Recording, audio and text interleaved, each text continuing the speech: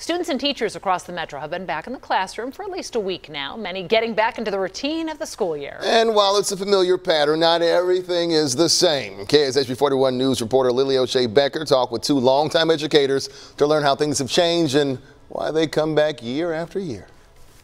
W. Close. There's a W. R. Oh, yes, it's an R. You can see the energy Lynn Sheffield brings to her Olathe third grade classroom. It's her 34th year in the profession. I love that I have this amazing opportunity to have a positive impact on students' lives each year.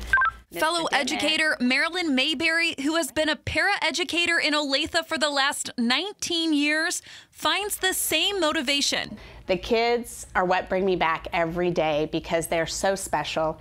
And this job is just so rewarding because you can see the little changes. Over the years, both Lynn and Marilyn have seen changes in education, from safety Back in the day, I didn't even have a door, so we had pretty much open classrooms. to technology. For some of our kiddos that struggle socially, we have a lot of apps we can use to help them with those situations. We're just learning. It's okay, no worries. With experience comes wisdom, and both have advice for those beginning their careers as educators. I would just say to be patient.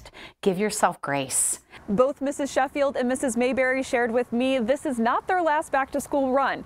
They'll both be back in the classroom next year. Reporting in Olathe, Lily O'Shea Becker, KSHB 41 News.